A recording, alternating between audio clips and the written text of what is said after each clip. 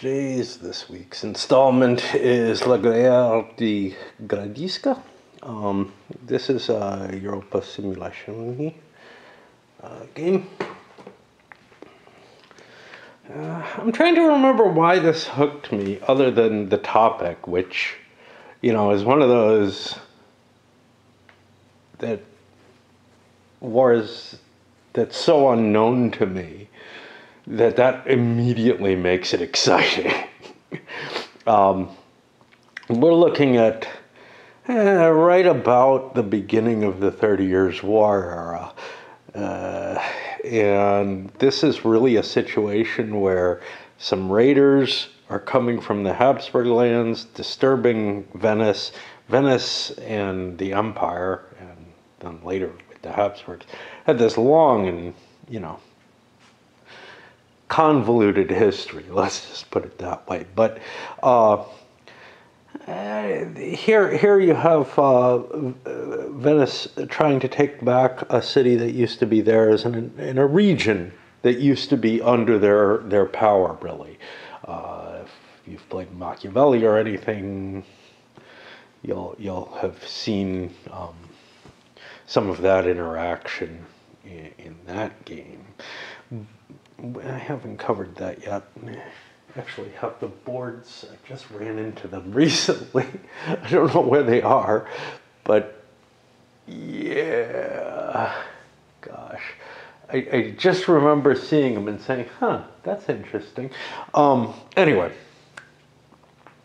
I know almost nothing about this, but it's an era that I like, and I've learned to trust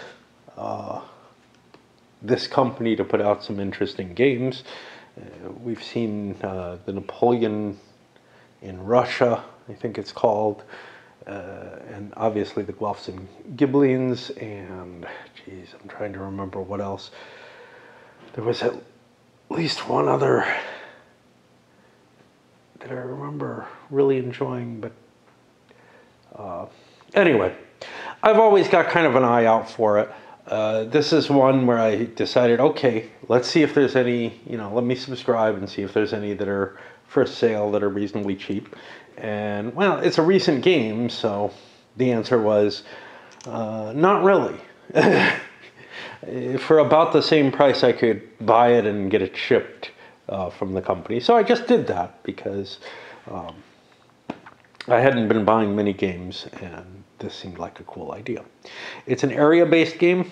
You have the areas divided by these lines, and then the river lines as well.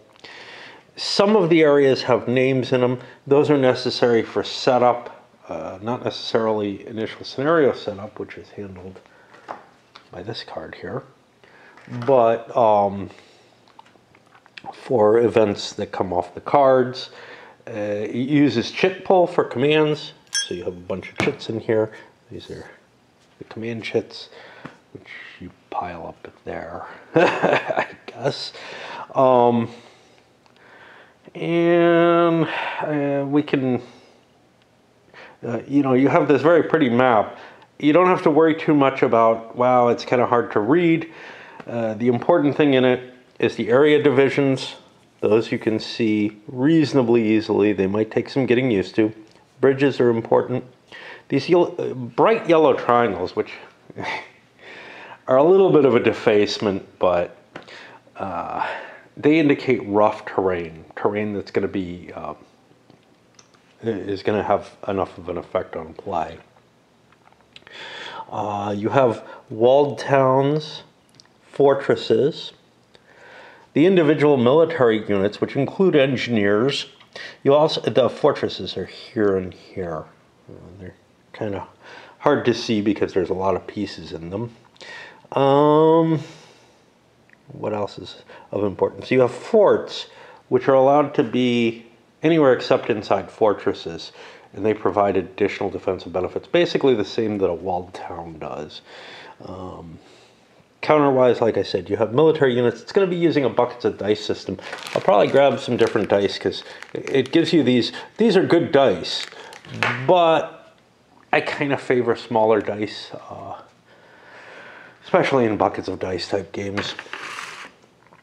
What else do you have? These are for reduction of walls. You're going to be actually bombarding and destroying wall sections, which is what these numbers are.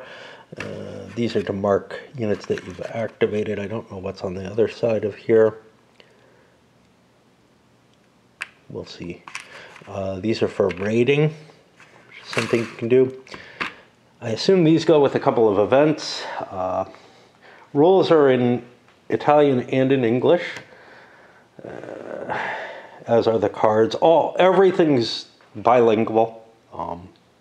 That can be a little difficult, probably for both people, because you have to find your right language in it. But it's a good solution. Allows games to be published in Italian and still reach the English-speaking audience that's much, much larger. Not that, almost everybody in Italy speaks and reads English, but it's so much easier to deal in your native language. And I, of course, do not read Italian at all well, which is a pity, because the historical introduction is all in Italian, as are the author's notes, and they're not translated, which is a shame. But there's not that much more than wiki, I assume, in here. It looks like actually a fair amount more, but there's not much available in this game. So we'll go with the English rules, because it's always best when at least someone involved understands the language that they're looking at. All right. So commanders have this leadership value on them. Regular units have just a strength value on them, essentially, although for artillery that counts as their fire value. The bar across the top indicates which command chit rules them. On the backs of the counters, there's a disorganized side for most of them, which indicates they've taken hits. On the backs of some of the leaders is a replacement leader. In case the leader dies, he flips over to the replacement. These guys have a fire value, but it's in brackets. That's actually more applicable towards repairing walls and doing engineering feats, although I think it affects how they get damaged as well. You got a deck of cards, some of which are not in play to begin with. They're basically event cards. And we'll take a look at how they're used. You'll have a hand of cards throughout the game that you're working with. Sort of like a CDG, but it's not. You have the option to play cards in your turn. So it's more like, they call it card assisted now, but it's more like a few old war games like War of the Ring used to have, the original. Anything I missed here? We got the turn record track here with 2-month turns. So one of those markers is the end of game marker, which is variable. I don't know what the other one is yet. So the sequence of play. Well, in turns, you pick a command marker at random. The units of that command can be activated, and the player can play some cards. And then the drawn command marker is placed up here so you can see which commands have actually gone. Once all the command markers are done, you check whether an area has combat units in excess of its stacking limitations, and the turn marker moves forward. If it went beyond the end of game marker, the game's finished, and you count victory points. By the way, some of the spaces have victory points on them, like here. There's also these buckets of stuff. Yeah. Okay. There's these battino, which are victory point markers that are hidden. You don't know what they're worth until you reach them. And there's the camps. We have a camp here. And let me find the other one. And a camp here, which is sort of the center of the Army's organizational impetus. You'll also have a supply source, which is here and here, and you can draw from there as well, but the camp extends your supply line. Some of these are optional rules. So the camp, for example, is an optional rule. I'm trying to remember what the other one is. Army morale, which I'm tracking up here, is an optional rule. Okay. When you draw a command marker, you're allowed to play up to 2 cards from your hand, and you can activate all the units of that command that's in one zone. Then you draw, another option is you could draw a card and just add it to your hand. You're never allowed to have more than 4 cards in your hand. And if you do, you have to discard one. This is sort of a way to pass. And then the final choice is if you have a commander for that particular command. And so, for example, this is a commander for the purple, for the dark purple. And some of these are a little hard to see. There's like black and dark purple. My eyes have trouble discerning. We'll see what we can do there. You can play up to 1 card and activate the units in a number of areas equal to the commander's command value.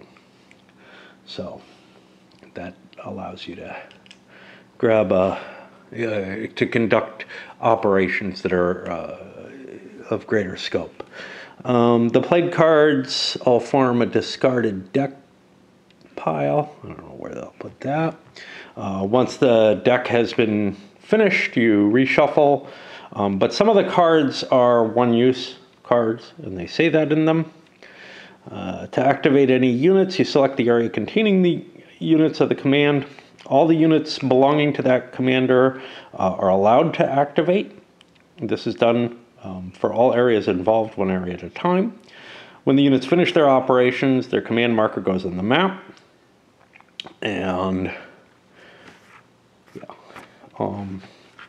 when any unit in the zone is activated, it can do one of the following: move into adjacent areas and eventually enter areas containing enemy units, which can cause a field combat. They can bombard an adjacent fortress if they're artillery. They can bombard units in adjacent areas if they're besieged artillery, or through a breach. You can do mining and counter-mining operations on a fortress, and this is just your engineers. You can build forts with your engineers, or you can recover your units from disorganization. And you're only allowed one of these choices. You can mark units with the activated marker, if you wish, to help remind you which areas you're activating or something. Okay, movement. Infantry and engineers have a 3 area movement rate. Artillery has 2, and cav and commanders have 5 in general. You move generally 1 movement point per area that you move, but difficult terrain costs 2. You can't cross impassable boundaries. You're not allowed to pass through a crossing through a vertex. Each time you enter an area containing enemy units, you have to stop. Units can move individually or as stacks of units. I don't know why you'd want to move as stacks. I couldn't find a reason. If you move as stacks, the movement allowance of the stack is the lowest value of the capacity of the units that make up the stack. Friendly units along the way can't be collected during movement. They'd have to move on their own. Units in a moving stack can be left behind in the crossed areas. Commanders, engineers, and artillery cannot enter an area containing enemy units unless they have friendly combat units with them. Maybe that's why you need to stack, is you actually have to start with combat units and move the whole distance with them. Because remember, you can't pick things up, and it has to be accompanied by the friendly combat units, not entering an area that contains friendly units. If you walk into an area with a commander alone, it's eliminated. No unit can normally enter a fortress occupied by enemy units unless there's already a breach in the wall. The units in the fortress can exit it, even if they enter an area occupied by enemy units, i.e. some sort of sally. No unit can ever cross an impassable boundary. Those have X's on the map. I did not point out any of these. Here's a big X. Here's a big X. Yeah, they're pretty clear. They look like they're in the middle of areas just because of the coloring and the way my eye focuses on them. But yeah, they're right on boundaries to indicate that's an impassable boundary. And you can't enter the Adriatic Sea.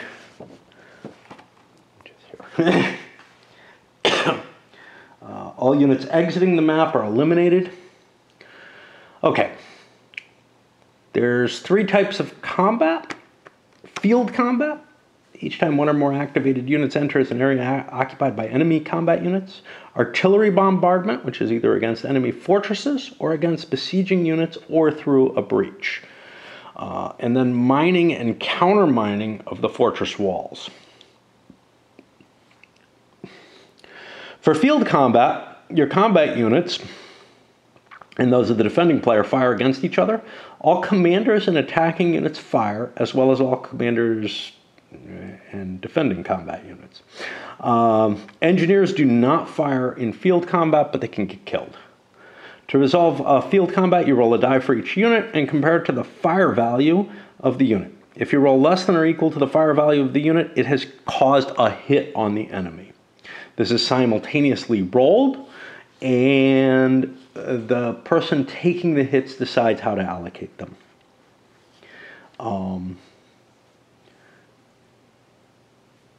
Commanders cannot absorb enemy hits. However, after the die rolls, if you've taken a hit, you have to make a survival check for the commander. If you roll a 1 or 2, the commander has become a casualty. Once both players have taken their fire results, if either side has annihilated the other, it gets to remain. Otherwise, whoever took the most hits has to retreat. If it's equal, the attacker must retreat.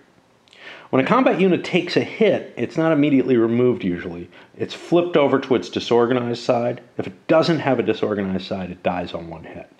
Commanders who become casualties get flipped over to their backside to be replaced by their replacement commander. If they don't have one, they'll be removed from the game. And the replacement commander doesn't get flipped back over to the original. A disorganized unit, it doesn't actually say that, I'm just telling you. A disorganized unit has reduced combat capability. We can take a quick look at one. That one doesn't have one. Let's look for a real unit. Here's a real unit. It's got a 2 instead of a 3. And I stopped for no good reason to do that. If a disorganized unit gets hit a second time, it's removed from the game. Eliminated units are set aside up here.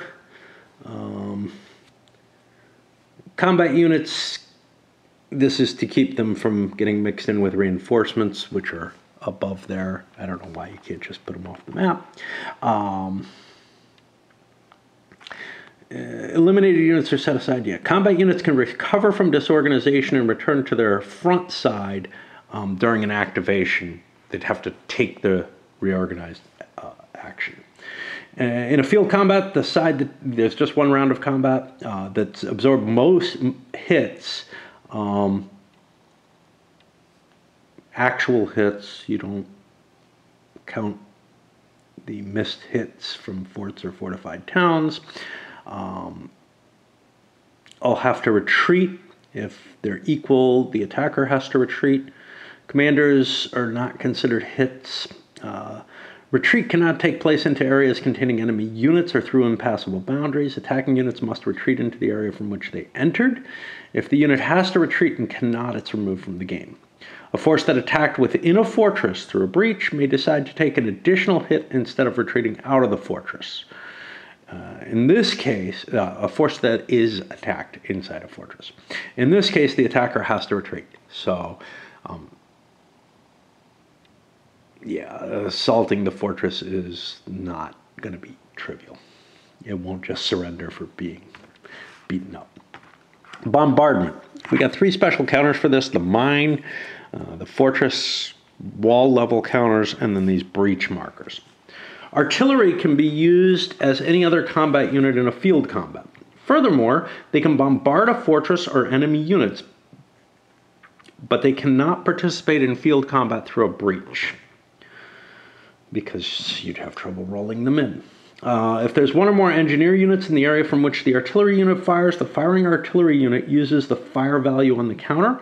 Otherwise, it has a fire value of only 1.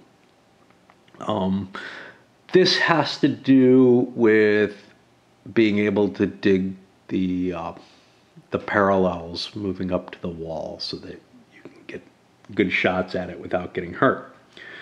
Let's see what we got here. Oh, when you fire an artillery unit, if you roll a 6, it's just blown itself up. And our activated artillery, and that's when you're using it, I assume, yeah, for bombardment, not for just shooting enemy units. An activated artillery unit can bombard an adjacent fortress area.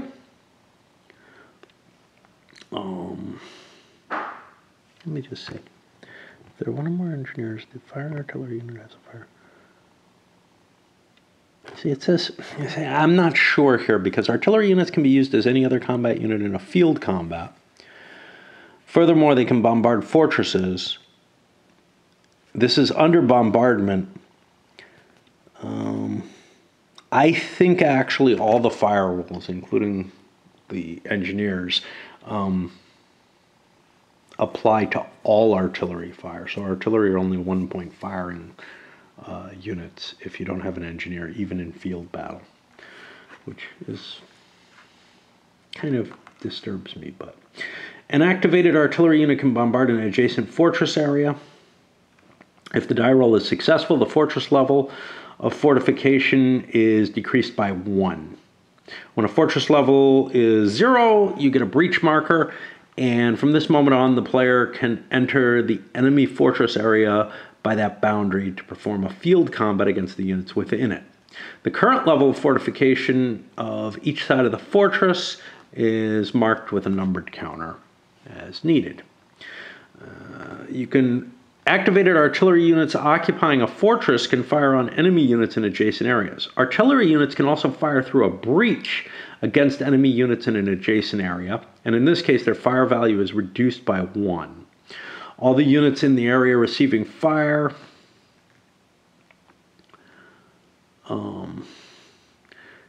cannot fire in turn, but they do have to retreat if any unit absorbs a center, even if they can do it if they want. That feels wrong. It feels like there's something not correctly written there. All the units in the area receiving fire cannot fire in turn, but they do not have to retreat if any unit absorbs, I guess, casualty. But I guess they can retreat if they desire. I think that's this is a very badly translated sentence. Or else I'm not understanding it at all, in which case it's probably still very badly translated. But the side that suffered at least 1 hit has to make a check on survival for its commanders on the combat area. So remember, if you're bombarding, basically, whether it's the fortress wall or enemy units, they don't get to fire back directly. And they don't have to retreat if they don't want to. Now, the question is the fire through a breach. Activated artillery units occupying a fortress can fire on enemy units in adjacent areas. Artillery units can also fire through a breach.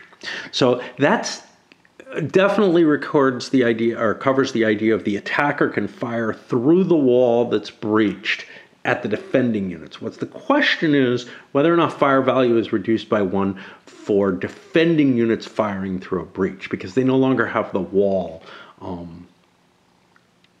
to station their artillery on, or something like that. I'm not sure how to interpret that. Again, Yeah. Okay, mining fortresses. The engineers activated in an area adjacent to a fortress can try to mine the boundary, the wall of a fortress. You roll a die for each engineer. If this is less than or equal to their fire value, a mine is placed. Mark the side of the mined fortress with a mina counter. You can place more than one mine on the same side of a fortress. In subsequent activation of units in the area, the engineer can then try to explode the mine.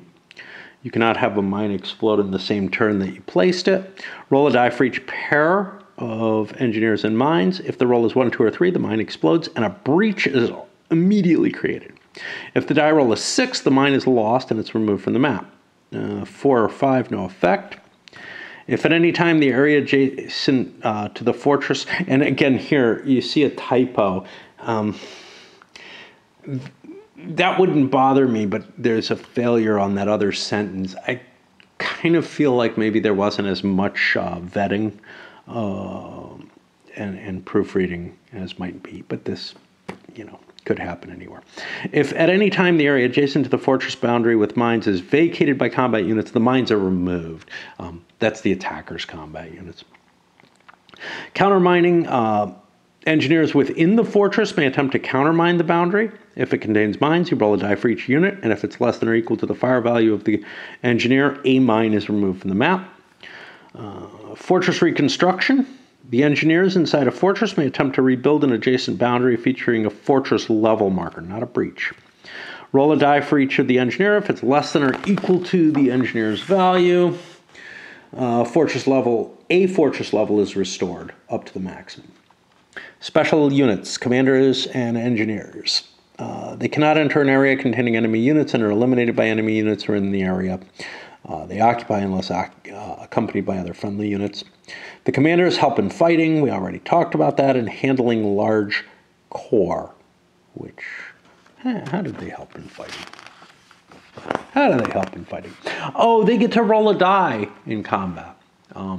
Yeah. And the way they handle the large corps is the multi-area, being able to select multiple areas to move from. The engineers have special abilities: mining, countermining, fortress reconstruction, and fort rebuilding, or fort building. We haven't gotten to fort building yet. That'll be here. There are some on the map already. Infantry. Some infantry have 2 values. The left value is used when they attack, the right one when they're defending. Cernide units, they say CAR on them. They're conscripts. They're eliminated if they take a single hit. There's no limit to the number of units you can stack during a game turn. However, at the end of the turn, if there are more than 6 infantry or cav units, other units don't count, the number of infantry or cav units beyond 6 equal to the number of units is... Okay. You remove a number of infantry and cav beyond 6 equal to the number of units... No, you don't remove. You disorganize a number of infantry or cav units that is beyond 6 in the area out of the good ordered units. But it's just a disorganization. So they don't just disappear. And what that means is you could have like a rolling, if you had 15 units in a space, well, that wouldn't help. Let's say you have 12 units in the space. 6 of them would become disorganized. But if those 12 units are still there, 6 organized, 6 disorganized, the other 6 will become disorganized. So, yeah. All right. When an engineer is activated, it can spend all its movement allowance to build a fort in an area without enemy combat units. The fort's effect will decrease by 1 the hits by enemy units attacking the area with any applicable form of combat.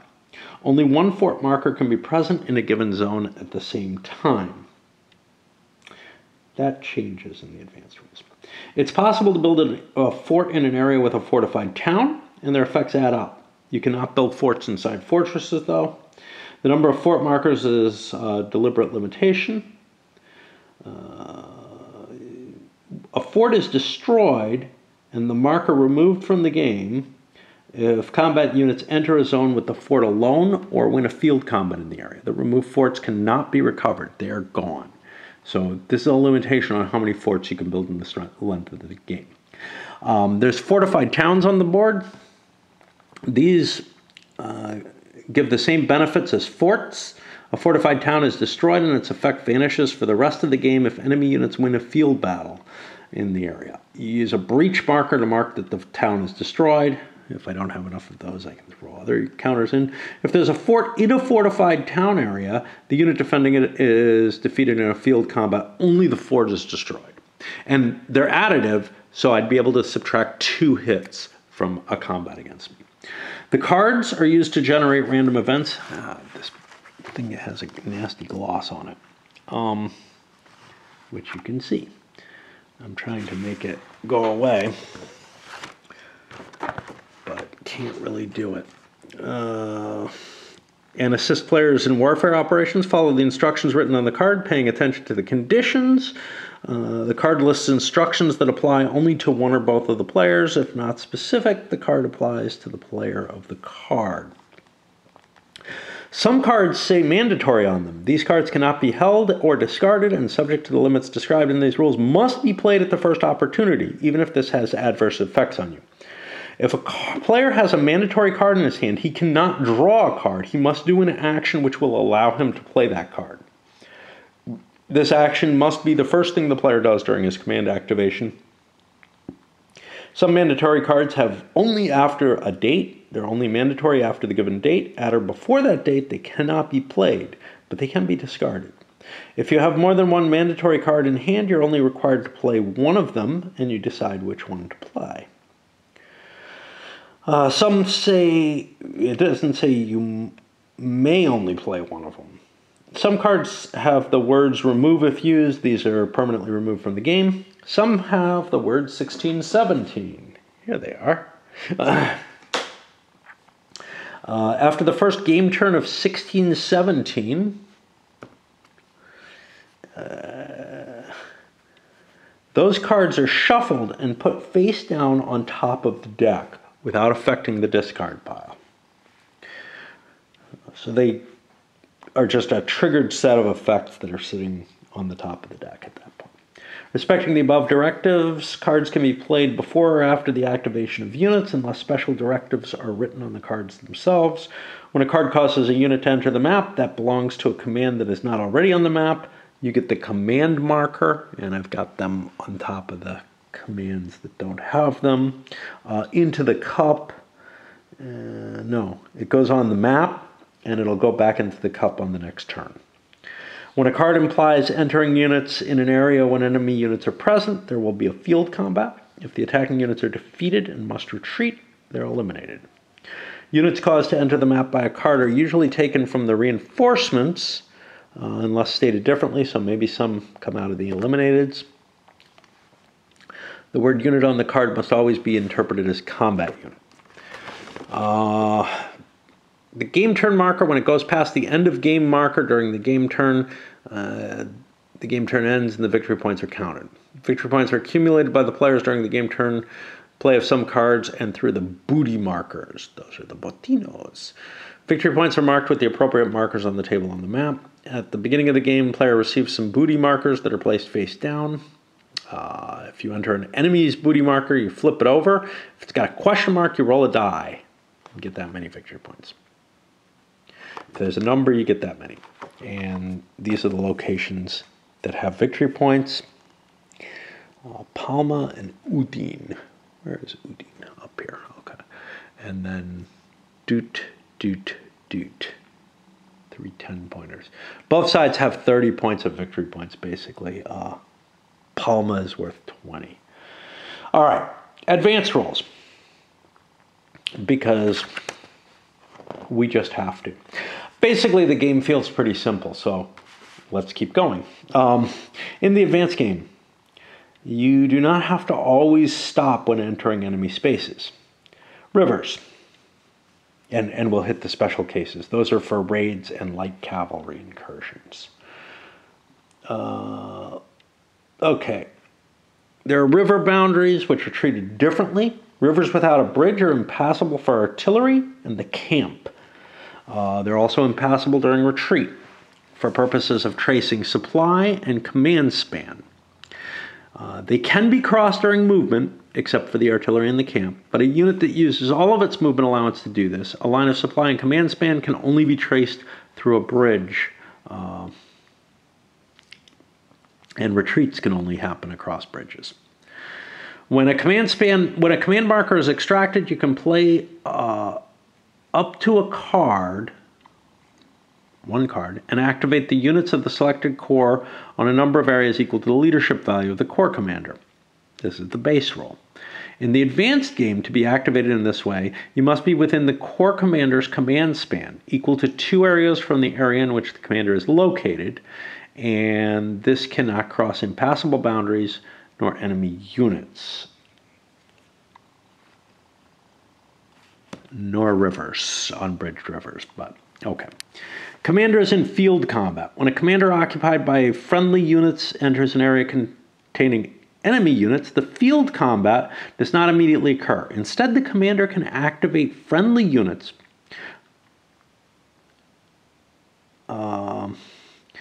both commanders and combat units not already activated in numbers equal to his leadership value in areas within his command span. The path of areas from the commander to these units must not cross impassable boundaries nor areas containing enemy units.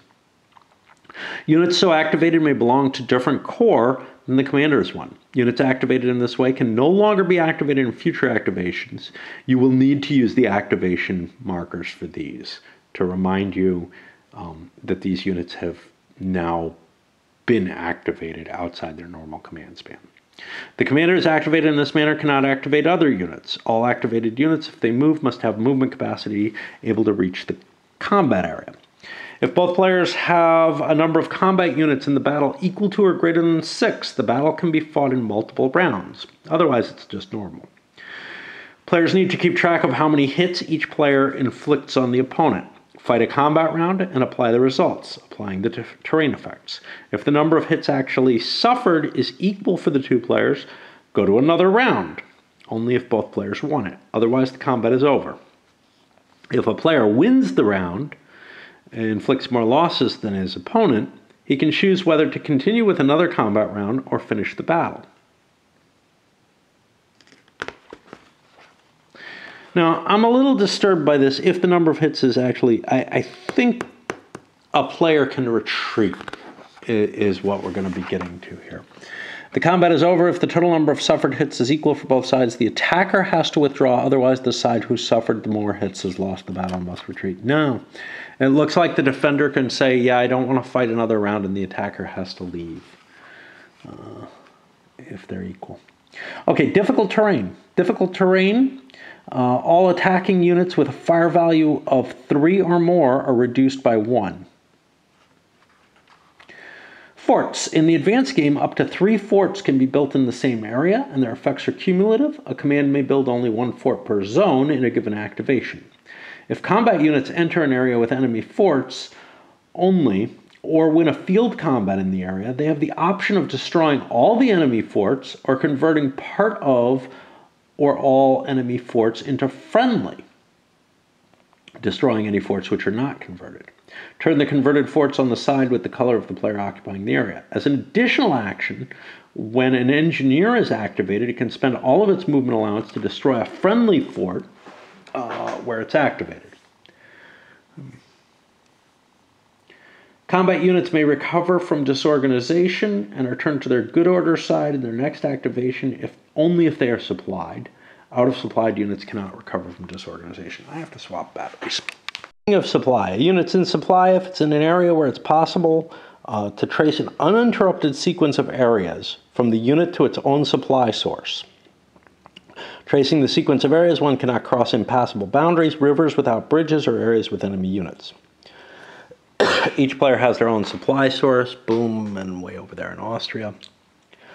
Marked with a special symbol on the map and are differentiated by color. The presence or absence of a line of supply is checked only at the start of an activation of units in an area.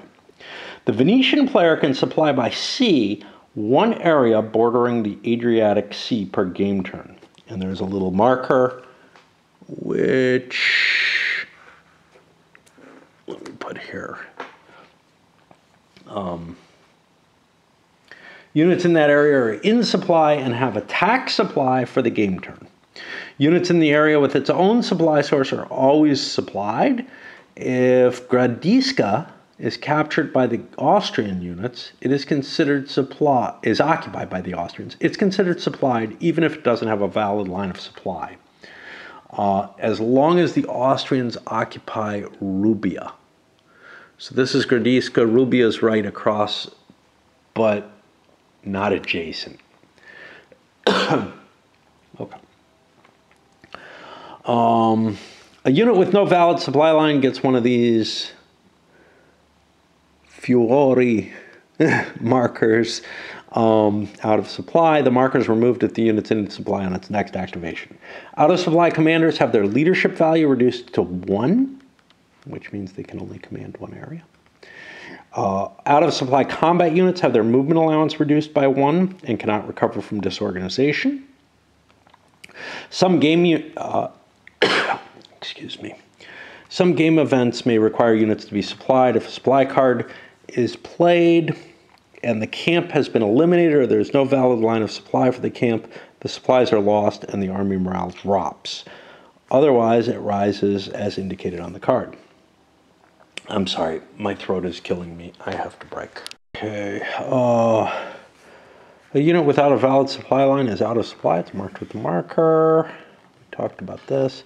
Okay, attack supply. Units intending to do certain operations must have attack supply in the area in which they're activated. Field combat, raid, with 3 or more combat units.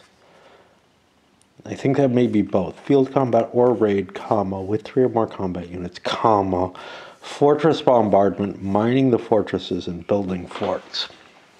Units recalled by a commander,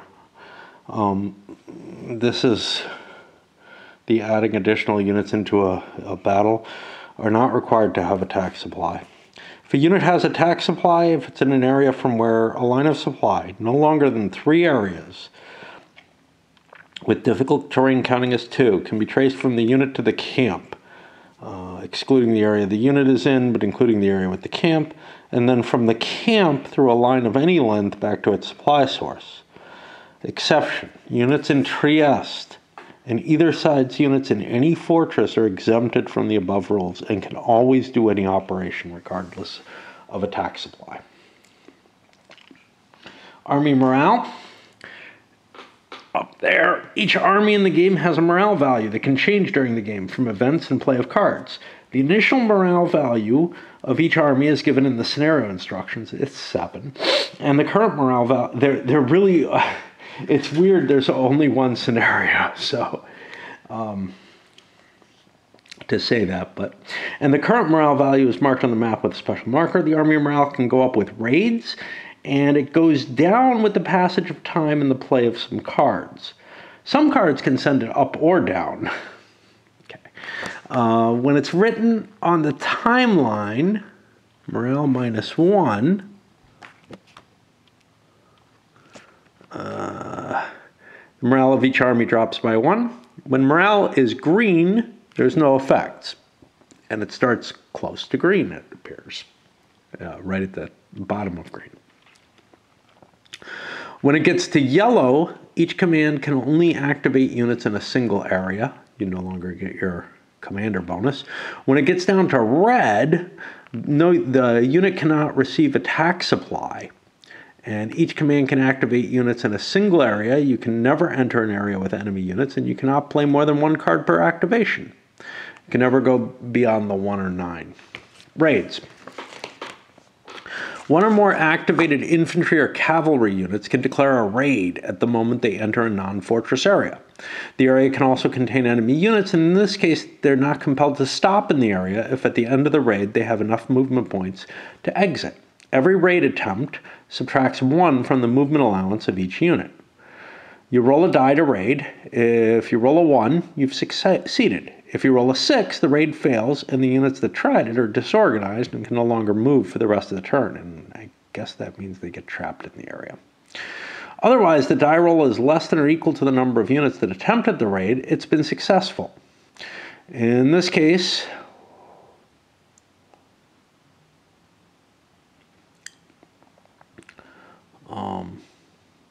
In this case, modify the die roll result by +1 for each enemy unit or fort present in the area. If the raid has been successful, remove any out-of-supply markers on the raiders, raise the army morale for the raiders by 1, and place a raid marker in the area. The area cannot be raided for the remainder of the current year. Remove all raid markers at the end of the last round of the current year. If a raid succeeds in an area with the enemy camp, the raiders' army morale goes up by 2 instead of 1.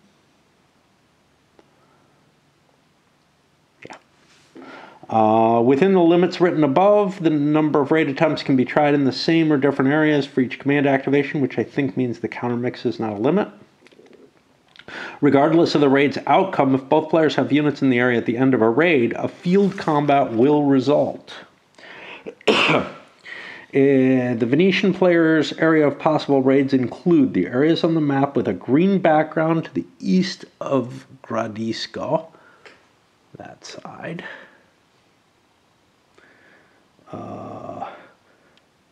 Tarvis, the adjacent areas of the river Lisonzo and Vinatison. Tarvis.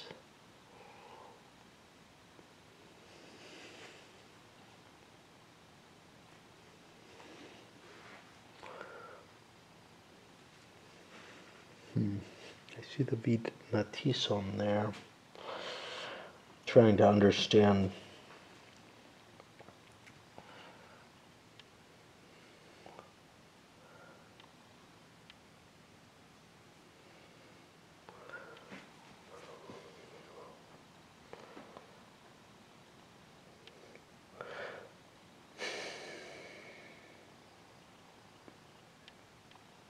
Yeah, I'm not sure I understand the way this is worded. They include the areas with the green background to the east of Gradisca, the whole, Carso and Istria. No, this is going to be parenthesized. Okay, the area to the east. So that's this greenish thing here. Tarvis, the adjacent areas of the river Lisonzo and Vinatison. So that's going to be this and this. Okay, I wonder why the coloring was done that way. The Austrian player can raid all eligible areas with a name on the map.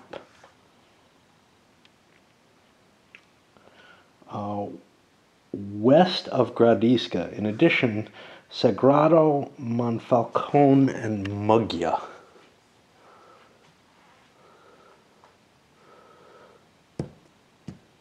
I don't know where Muggia is. Okay. Yeah, I guess Dalmatia is still owned by Venice. Okay. The camp. There's a marker on the board for the camp. This allows attack supply. The camp can move one area per turn without any units. When any units of any command is activated in the area where the camp is located, it does not affect the stacking of units or combat. The camp can never enter a fortress. You turn it upside down after it's moved. If the camp is the last unit that remains in an area after a field combat, or is the only unit in an area where an enemy force enters, it's eliminated. Army morale goes down by 1. At the first and any subsequent game turn during which the camp is not in play, it reappears in a subsequent turn in any area with its own supply source, provided there are friendly units in the area during the activation of units in the command. Well, there's only one area with its own supply source. Okay.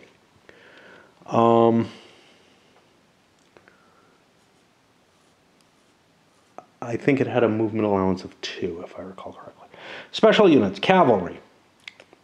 All cavalry units in January or February have a reduced movement allowance of only 3 areas. Light cavalry, they have an L on them, are not required to stop if they enter alone into an area occupied by enemy units. After entering such an area and attacking it, they're allowed to retreat from the area from which they entered, if they have sufficient remaining movement allowance.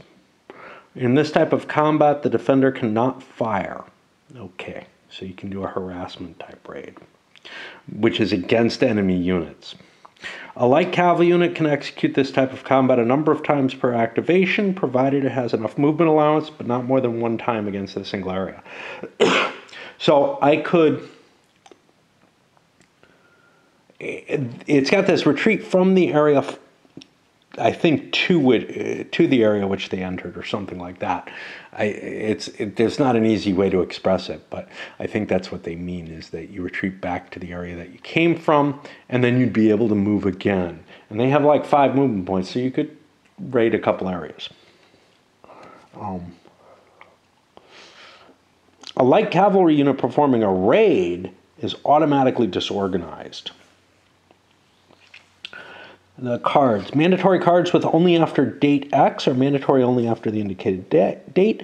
In the advanced game, before or at the specified date, cards of this type bringing in reinforcements cannot be discarded. And if any of these cards are played, the reinforcements listed on the card must be placed on the timeline in the game turn box corresponding to the date on the card.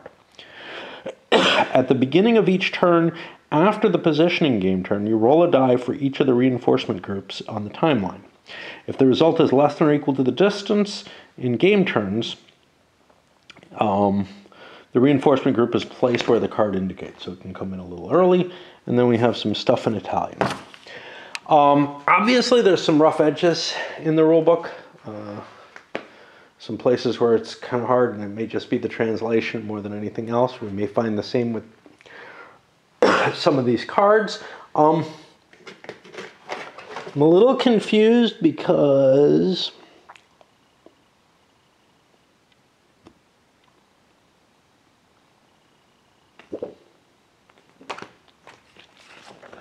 over here, one of the initial 4 cards the Venetian player has is card number 1, which can only be played after the first activation of the Austrian Trieste command.